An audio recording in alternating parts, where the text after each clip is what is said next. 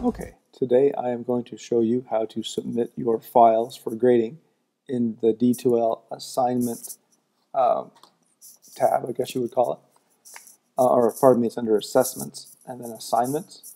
So let's pick a course. I'm going to pick my organic chemistry course. It could be any course, it doesn't have to be organic.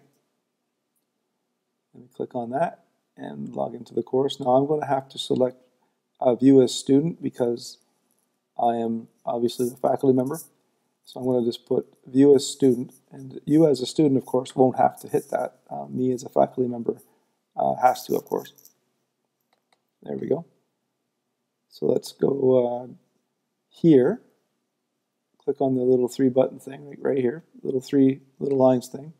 Hit assessments, and then assignments. And then carefully select the one you want. Now notice there's numerous different ones here that you can select.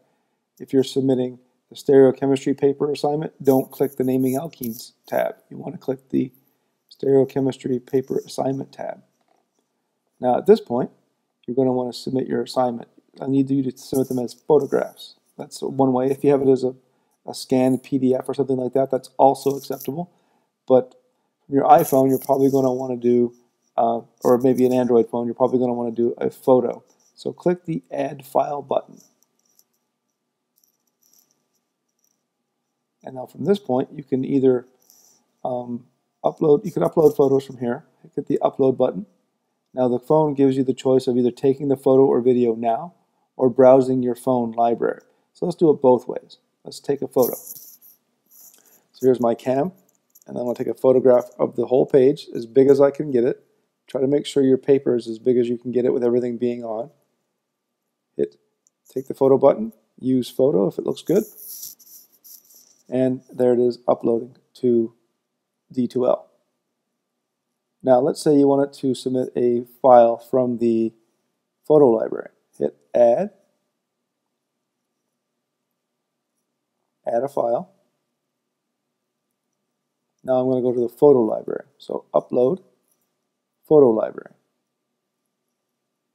And here we have all the different places you can store your photos. So I'm going to go to Moments, select that photo. Now you can select multiple photos at this point, but I only have one to give you.